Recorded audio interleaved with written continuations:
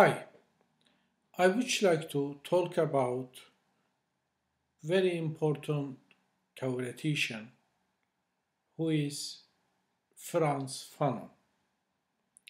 Frantz Fanon is considered to be the pioneer of post-colonial studies. I think what makes Fanon interesting is the way he combined psychology and politics with each other. Frantz Fanon, as a post-colonial thinker, think that psychology is not psychology. Psychology is about psychopolitics. What is psychopolitics? Psychopolitics basically requires that individual must be aware of the political factors. As a matter of fact, individual must be aware of the relations of powers critically within the domain of psychology. So, psychology is about critical. Psychology is about to approach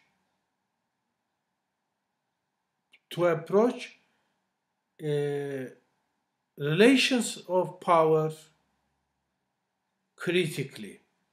And why this is important? Because politics or the relations of power impacts us psychologically and personally. So as a result of this impact, we are internalizing and individualizing politics, relations of power. So that is why Frantz Fanon is talking about psychopolitics rather than uh, just a mere psychology.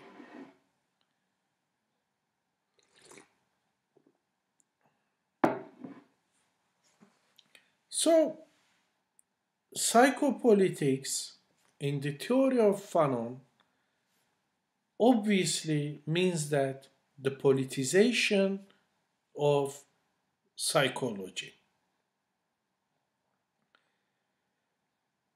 So, in the minds of Fanon, psychology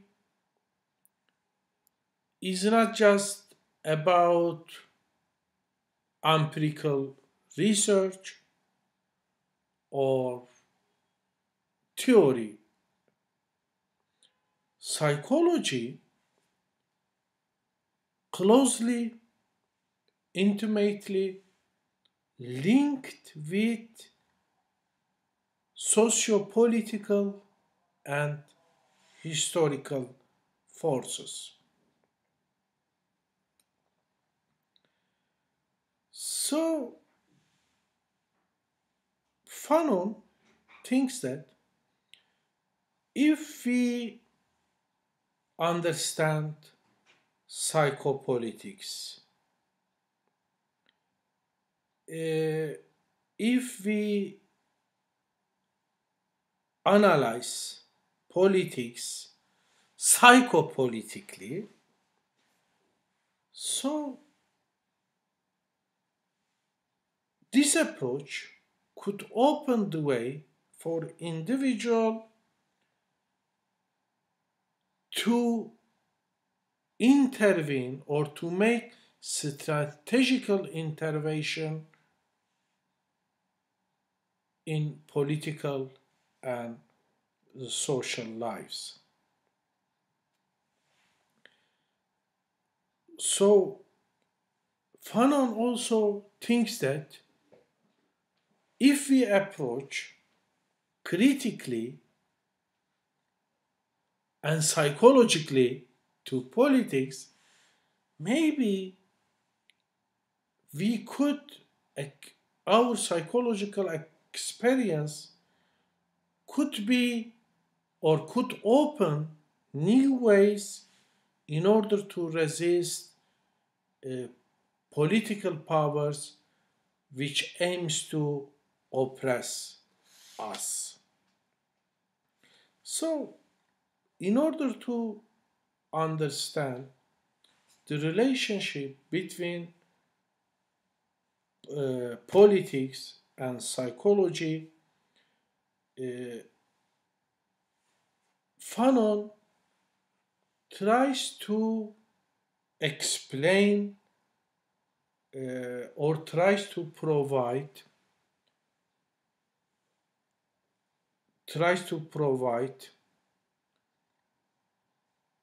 a new framework for violence, power, and subordination. So, Fanon brings psychology to politics, brings politics to psychology. So, it is almost no differences in the theory of Fanon. We could say that. Of course, who is Fanon? Frantz Fanon, he is a psychiatrist, he is a revolutionary person. He dedicated all his life the liberation of Algeria from French colonial rule, and he wrote the book called The Anatomy of Algerian Independence War, and most importantly, he wrote two important books. The first one is Black Skin, White Masks, and the other one, The Rest of the Earth. So in this, especially in these two works, the Black Skin, White Masks, and the Rest of the Earth, they are works. In these works, Frantz Fanon tries to provide psychopolitics. And in these works, Frantz Fanon provides a very, very strong anti-colonialist position.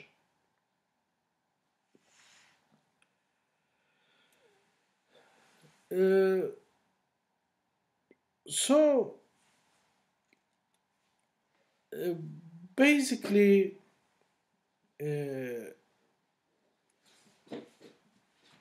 Frantz Fanon tries to explain post-colonial situation. He thinks that getting independence doesn't solve the problem of colonialism. Even in post-colonial area, colonial subordination, colonial violence, and colonial power still have influence on colonized people. So, when we look at the theory of Frantz Fanon, we see that Frantz Fanon he makes distinction between colonialism and imperialism. According to Fanon, imperialism is a system, is an ideology, is an intellectual framework. But colonialism is the practice of imperialism. So imperialism is theory or ideology. On the other hand, colonialism is practice. It is lived version, concrete practice of imperialism.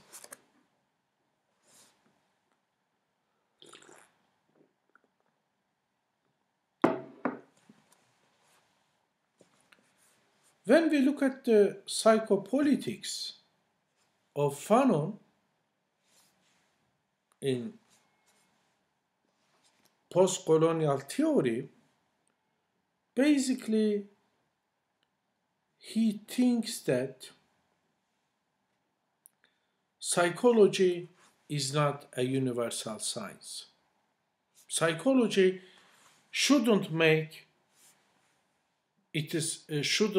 universal claim. So time and place is important.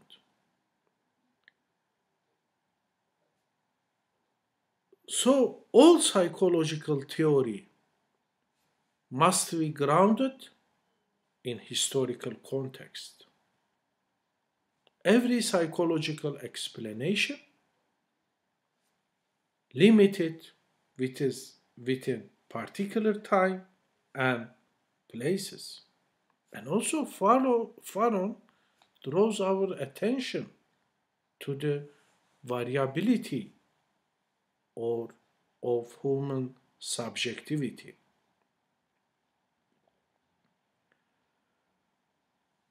And the question of identity, the question of personality cannot be thought of outside of specific social, historical, political, and economic context.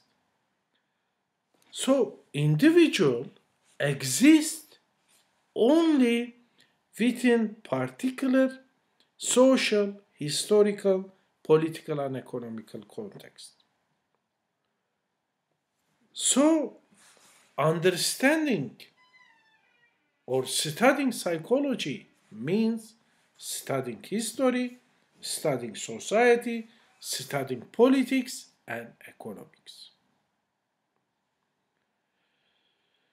So I think that is a very important challenge and very important idea in critical psychology. Basically, mainstream psychology studies individual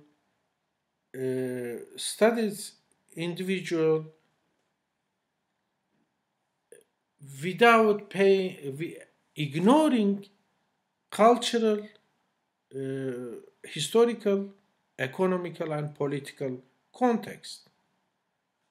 They think psychology think that just internal psychology matters.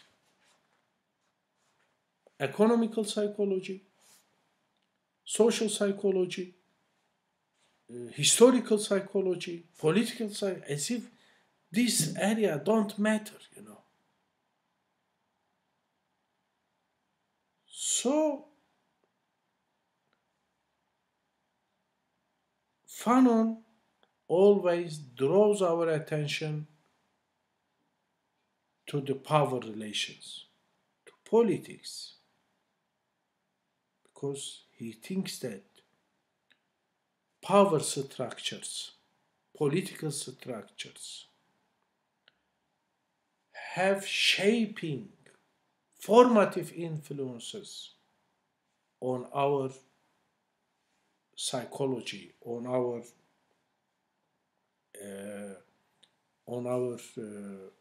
internal life.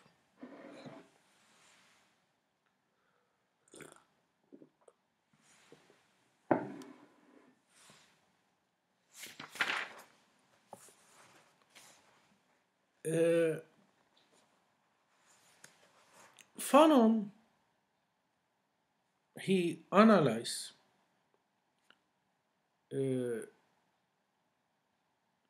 power structures in colonial period, and he said that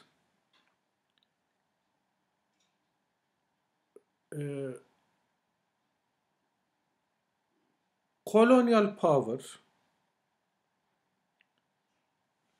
tried to shape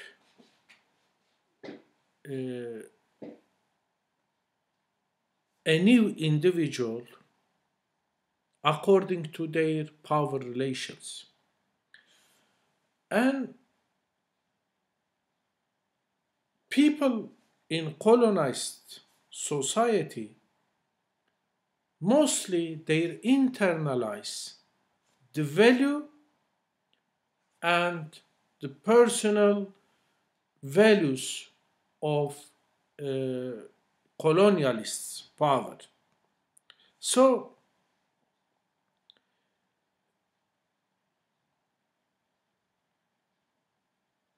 so I mean, people's personal psychology start to repeat, internalize, and makes the political construction of psychology or personality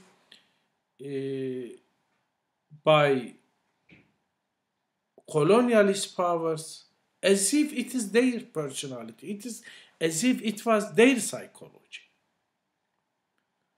So,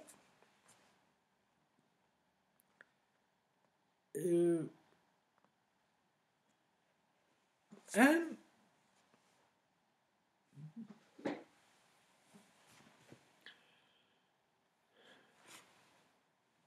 of course, the time when Fanon lived, it is the time when European colonialism dominated Africa, Asia, Middle East, and many other places. And he said that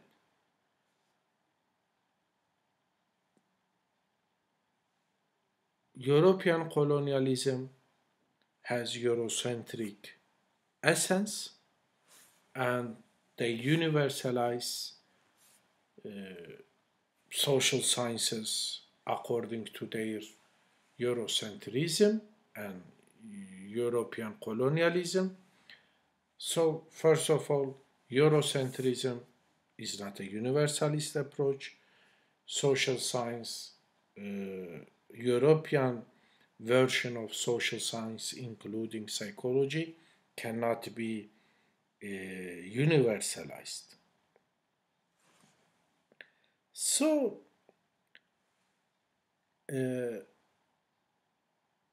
Fanon said that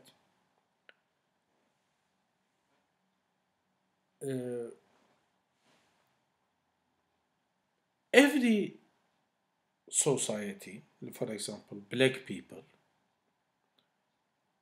they must experience themselves as blacks, not Europeans, because they are not European. But they most of the time, psychologically, their ideal, their objective is to become European or to look like Europeans. But they are not. So they must aware of their original psychology rather than trying to imitate and internalize colonialist psychology. So,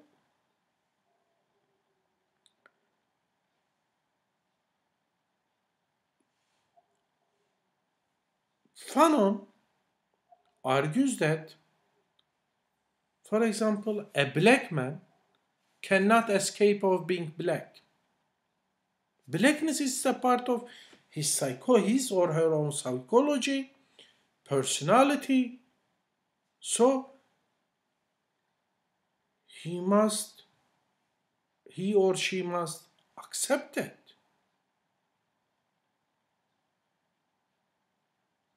And if they don't accept their real identity, if black people, for example, insist that no, they are not black, they are Europeans, they are like white people, and if they try to be psychologically, individually, personally, like white man, European man, they are not going to be. This way of approaching themselves, at the end, it is going to be a very pathological, very neurotic situation. I mean, they are just pathologizing themselves. They are black, but they are saying they are not black, they are white. And they are going to be, it is not only pathology, alienation will be another important result. So, the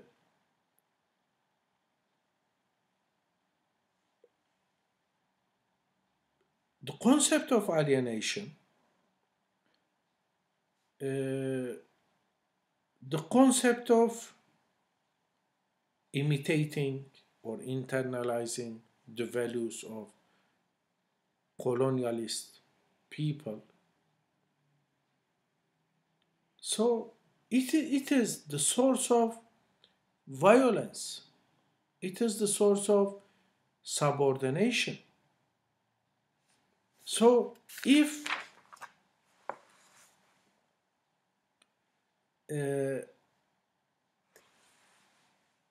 individuals want to stop this pathology, this alienation,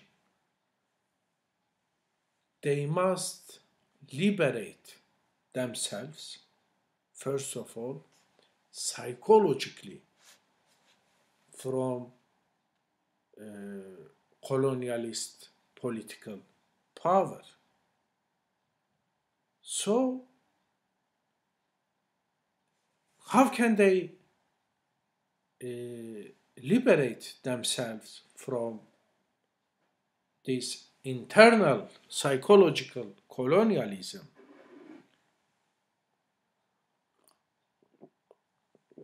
Fanon tells us that individuals must develop a new ability to understand himself, herself, to understand psychologically and internally in their original social, historical, and economical context. So,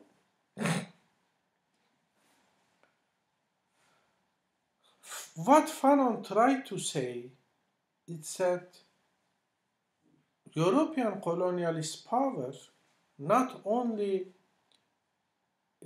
colonized the countries physically, geographically, but at the same time, they were colonizing the mind and the psychology of the people.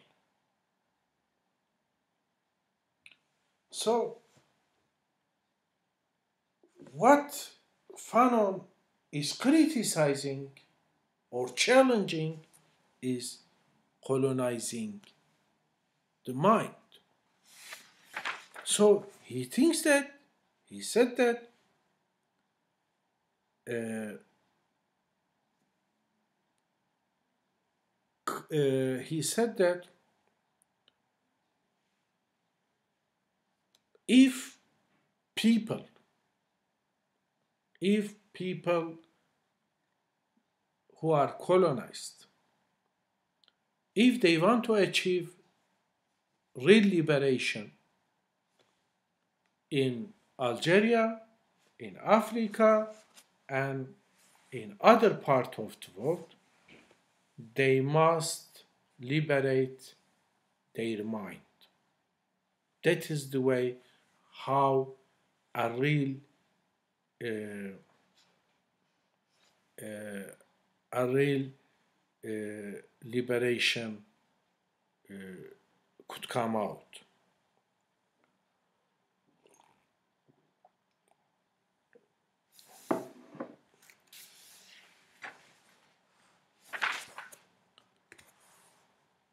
So Fanon is talking another important idea.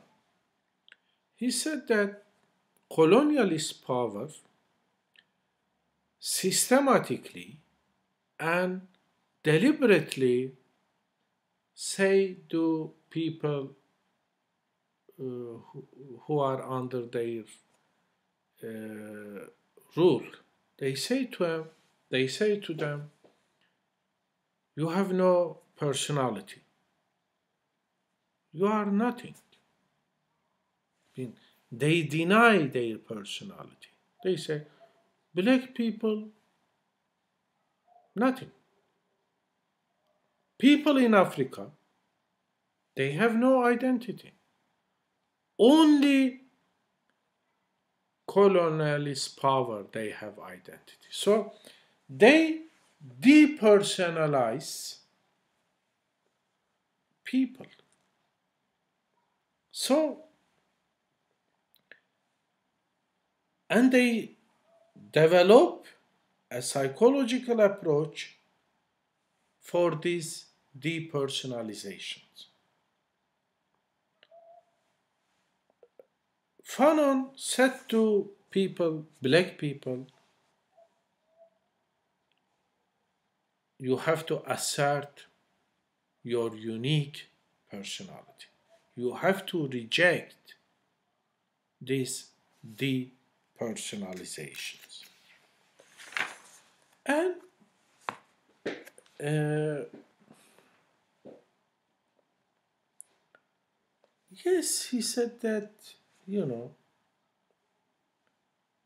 uh,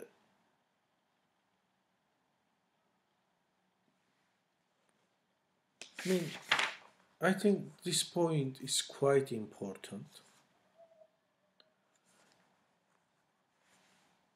You know,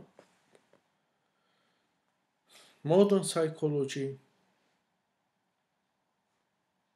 basically interprets human behavior as a result of biological influences or environmental influences. He said that human experience cannot be, or human personality is not a result of genes, brain system, neuron, and so on. It is a result of poverty. It is a result of violence. It is a result of subordination. Poverty, illiteracy, violence, uh, subordinations, oppression, they are real. So, without examining, critically examining this real situation, just saying you have this problem as a result of your gene, or your brain system, neuron, or as a result of the influence uh, of environment. He said this is not, yeah, Fanon thinks that this is not a true psychological approach to human being. So what we learn from Fanon is something important. First, two things is important. First, the real human liberation start with psychological liberation. Psychology must not be a tool in the hands of political powers and authority. And the second thing is human personality shaped under real factors. There are real factors for human poverty, for violence, for subordination. So, for real psychological liberation, we have to be, we have to understand, we have to analyze the real economical, political, and social conditions of our existence. Thank you.